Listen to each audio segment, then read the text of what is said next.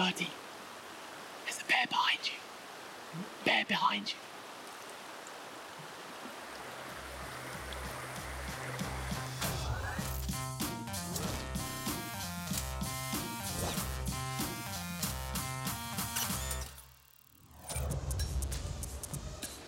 Coming face to face with a bear might seem a little scary, but he's not interested in me.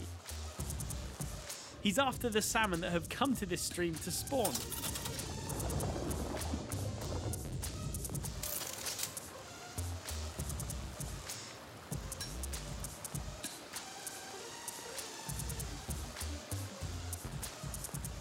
I just went snorkeling with a bear.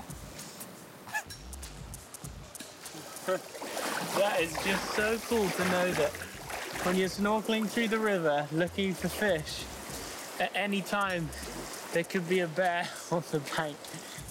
I guess it shouldn't surprise me. The bears here are getting ready to hibernate, so they need to pack on the pounds.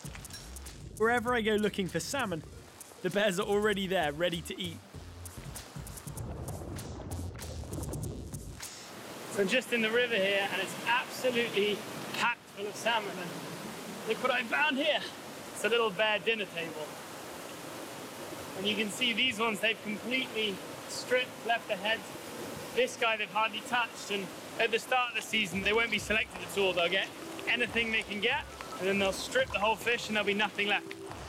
Towards the end of the salmon run, when they've had lots of fish to eat, they'll start being really selective and they'll only go for females, and then they'll just eat the most nutritious parts, the eggs and the skin and the brain, like in that guy.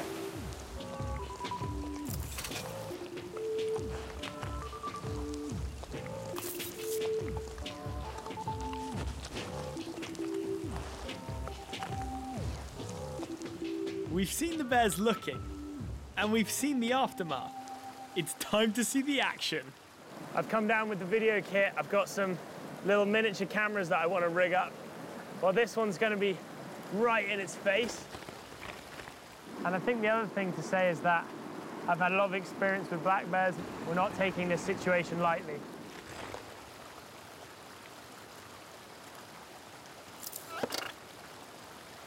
I have a smile on my face the whole time because I'm stoked about everything that's happening.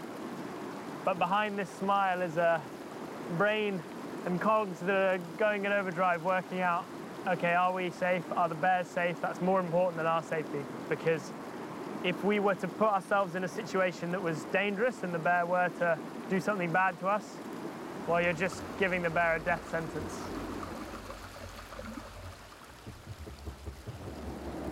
What's amazing is that I've spent months with these bears and they've all been on the shoreline rolling rocks, eating crabs, and on the beach they're... Whoa! He's got one, he's got one.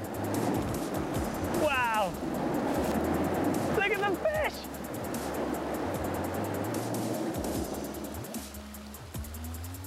No matter where I spot the bears, they are simultaneously really impressive and powerful, but also kind of adorably clumsy.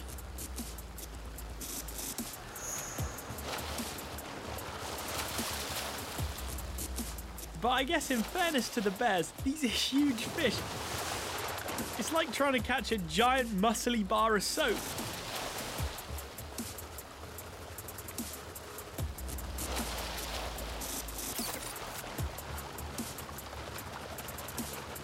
Even though the salmon are exhausted from this migration, their drive to reproduce means their tail can still pack a punch. It seems like every stream is alive with bears on the hunt. Good weather or bad, the bears are out in force.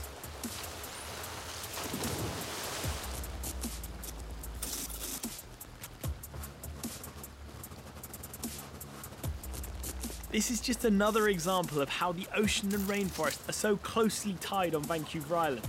Without all these fish bringing in nutrients from the sea, there is no way this island can support one of the highest densities of black bears in the world.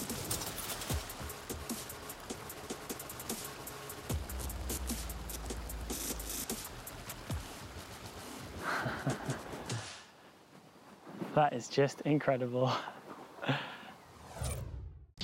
Hey everyone, thanks so much for watching. I hope you enjoyed that. If you have enjoyed it, please do share it with your friends and family, because that's what makes these series possible. So I'm very grateful for your support. Hopefully see you soon for another epic wildlife adventure.